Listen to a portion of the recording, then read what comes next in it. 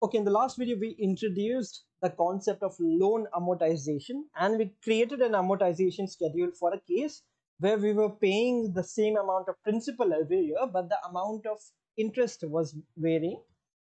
Now we'll take a look at the same case, but over here, we'll only be making a single fixed payment every year. Let's look at the problem now. It's given that you borrowed $10,000 again from a bank and you need to repay it in 5 years. You need to pay a single fixed payment each year so that the full loan is paid off along with interest in 5 years. This is the difference, a single fixed payment. We need to create an amortization schedule for the same, and the interest rate is given as well. So first, let's chart out its timeline. So you're borrowing this $10,000 obviously in the present. So let's call that year zero. And where you borrow $10,000, now you need to start paying this loan back from year one. And you do that till year five. And after making the payment in year five, you should have completely paid off the loan along with interest. So you can only make a single fixed payment in each case. All of them have to be equal. And let's assume that value to be C. So you make a payment C in year one, C in year two, C in year three, C in year four, and C in year five. So we actually need to figure out this C, or the amount of money that we actually need to pay, such that this loan is paid off in 5 years.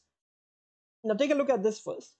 We are talking about making equal payments over regular intervals for a limited number of periods, which in this case is equal to 5. This is actually an example of you guessed it right, example of an annuity, right? Now we need to figure out the value of this C, which we can easily do using the present value of an annuity formula. You actually don't need to figure out the present value of this annuity because that is equal to the amount that you're borrowing, which is just $10,000, right? And you're given the interest rate as well. You're given the number of periods, which is equal to 5. You only need to figure out the C, or the payment that you're making every year, such that this loan is paid off by full in 5 years. So let's go ahead and do the math now. Again, the present value is $10,000. It's already given. We need to figure out the C, and R is 10%, which is just 0.1. So that's going to be 0.1 minus 1 by 0.1 into 1 plus 0.1 raised to the power number of periods, which is just equal to 5. And you do the math, and the single fixed payment comes out to be equal to $2,637.97.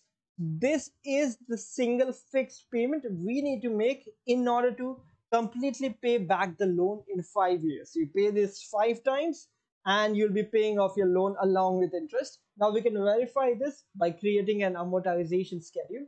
So let's just go ahead and do that. Hopefully you've seen the last video where I've created an amortization schedule from scratch.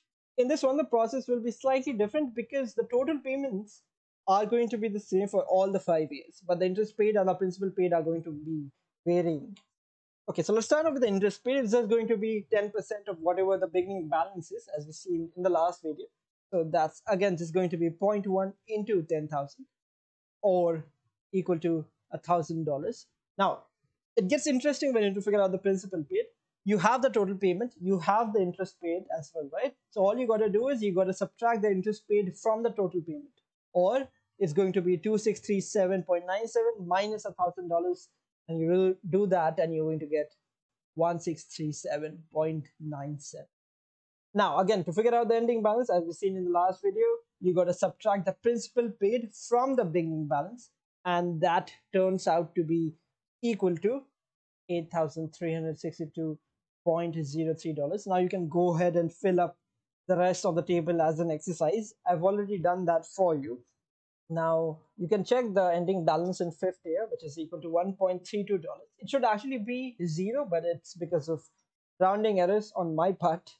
But if you are diligent with your calculations, it will come out to be zero. I can promise you that. And the principal paid in total will also come out to be equal to $10,000. But anyway, that proves the point that the payment equal to $2,637.97, which we calculated using the present value of an annuity formula. If you pay this 5 times, it actually pays off our loan in full along with interest. One more interesting thing that you can note is that the interest paid actually keeps on decreasing as you move on from year to year, but the principal paid keeps on increasing. This is bound to happen because your loan balance keeps on decreasing as well. Anyway, hope you got around that, and I'll see you in the next one.